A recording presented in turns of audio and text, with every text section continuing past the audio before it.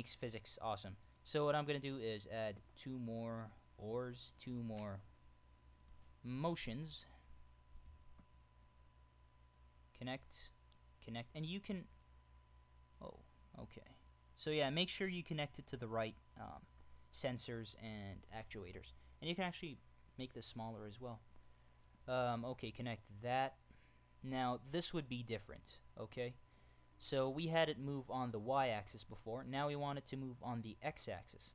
So, since this is going to be moving towards the right, and you can see from here that the right is actually on the x-axis, so the value would be positive. So we're going to set this to 0.5. Okay, so we're just going to have the same values, just so it goes the same speed. Rotation is obviously going to be on the y-axis. Now, the reason why the rotation here would be on the y-axis and here was on the x-axis is because when you're moving forward, we want the sphere to rotate in this direction, this way, right? So its center, rotation center, would be pretty much the x-axis, as you can see, so it's going to rotate this way. Here, it's going to be the y-axis. So that's why we're going to set this to y-axis, -5. Okay, and the reason why it's -5 is because... Actually, I am not 100%... Hold on. Whoa.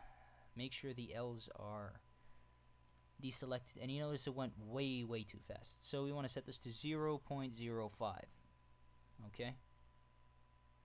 And it's not rotating properly, so make sure you put the opposite. 0.05, and 5. Okay, there we go. And obviously we want to add the momentum. It's on the x-axis this time, so it's going to be 10... or force as it's called, and that is the opposite force. It does get annoying sometimes, just trying to get the right force. Right, for whatever reason, it's going the opposite of, like the force is going the opposite of, oh yes, deselect that, of course.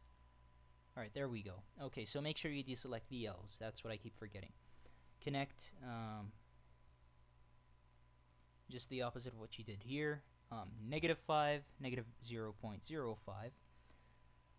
Here you want it to be set to -5, and on the x-axis you want it to be set to -10.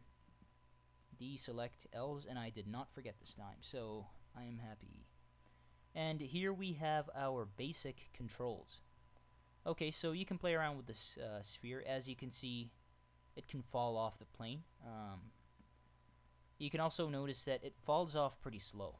Which is unrealistic. If you want to give it more mass, just go to the mass attribute in the physics panel there and give it more mass. Let's say we'll give it 100 units, let's say. And now whoa. Okay, so we need more momentum. If you increase the mass, it's gonna need more force to move it. So it's just realistic, I guess. I'm just going to keep it as 1 because I don't want to go through a mess of tweaking the force, but you can play around with that. As I said, it's your game in the end. I'm just teaching you how to make it. So I hope you guys enjoyed this tutorial, and I hope you found it beneficial. In the next tutorial, we're going to add a camera to our sphere.